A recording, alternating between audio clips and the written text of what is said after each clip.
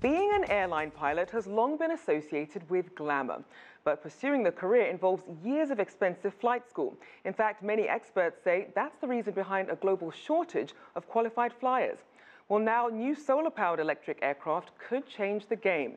CCTV's Hendrik Sabrandi found out how.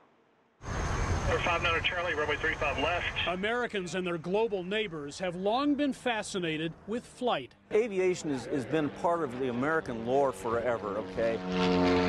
We've lost some of that because we have put barriers to people coming into the industry. There you go. It costs $13,000 or more these days to learn how to fly. The price of fuel is a big reason why. Wow, what a beautiful aircraft. But there's a new alternative on the aviation horizon. This is really a history-making event. Aero Electric Aircraft Corporation has just unveiled a prototype of its new all-electric Sunflyer plane, which could open up the skies to many more pilots. Dialing into that lower cost energy source converts to lower cost flight training. Aero Electric CEO George Bai says by using electricity at $1 per flight hour, as opposed to gas at $30 to $50 per flight hour, flight school prices will drop dramatically. Fundamental, disruptive, absolutely game-changing in terms of cost of flying. It starts with the electric propulsion system up front. Sunflyer's nose is very sleek, no internal combustion engine here.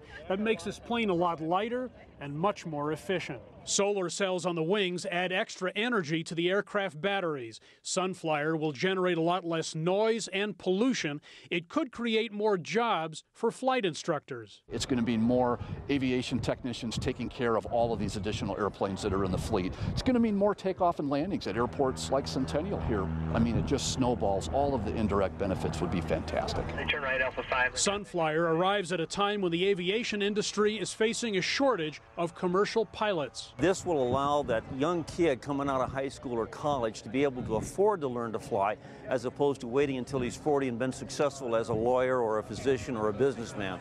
This will be a simpler airplane, so it'll make it a lot easier just to learn to fly. Flight schools will have to be patient, though. It could be a couple of years before Aero Electric gets the proper certification and begins production. Not soon enough, okay? If all goes well, Sunflyer could revitalize general aviation and make the skies friendlier for flight buffs than they have been in a good long while. Hendrik Sabrandi, CCTV, Englewood, Colorado. If you like what you just saw, follow us on social media and visit our website, cctv-america.com.